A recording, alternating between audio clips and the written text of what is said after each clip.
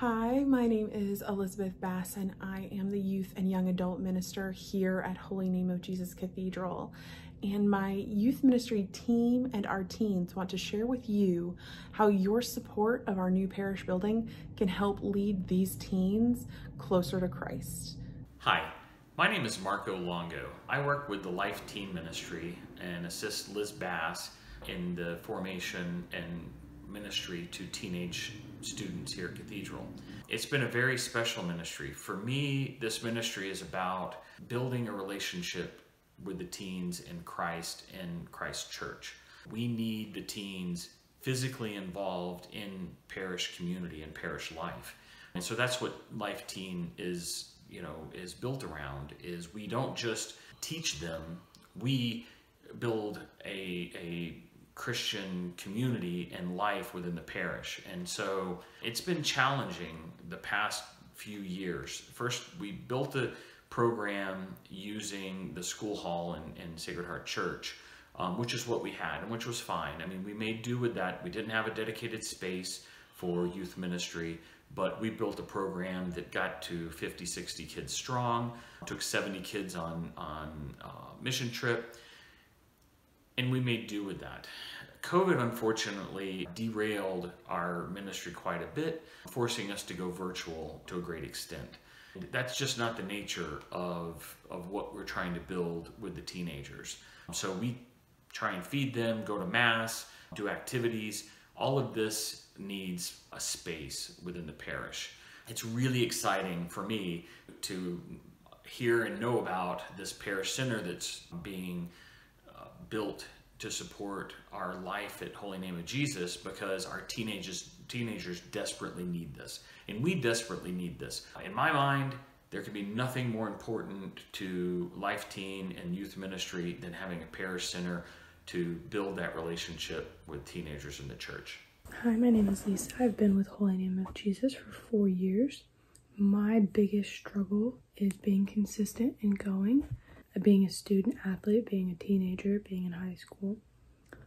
We do have some limitations on what we are able to do, when we are able to meet, the activities we're able to do, the weather affects what we're allowed to do a lot of the time. Having a parish center would give us more space to meet, to have more people, to do outreach.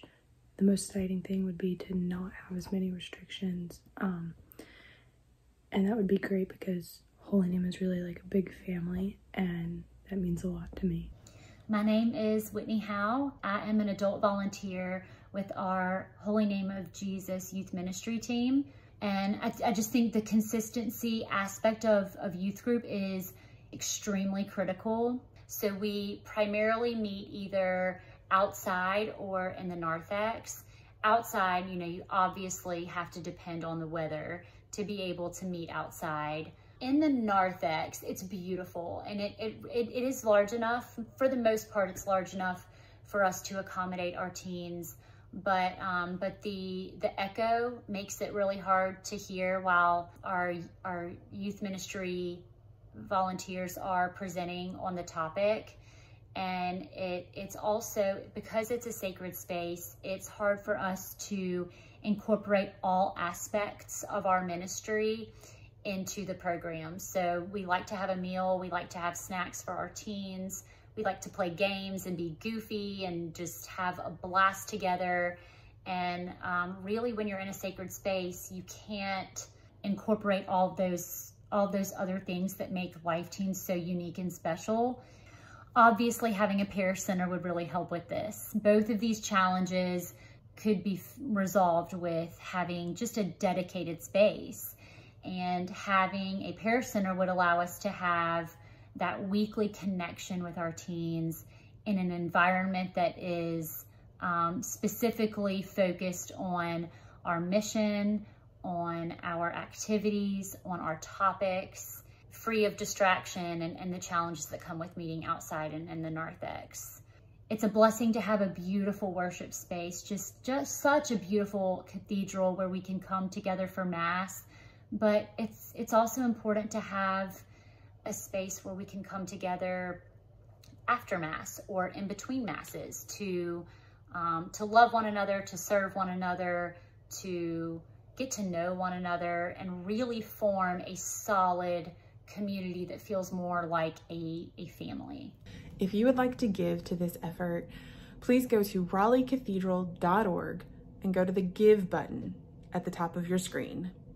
Your support in this effort will help build this community and the future communities here at the Cathedral. Thank you so much, and God bless.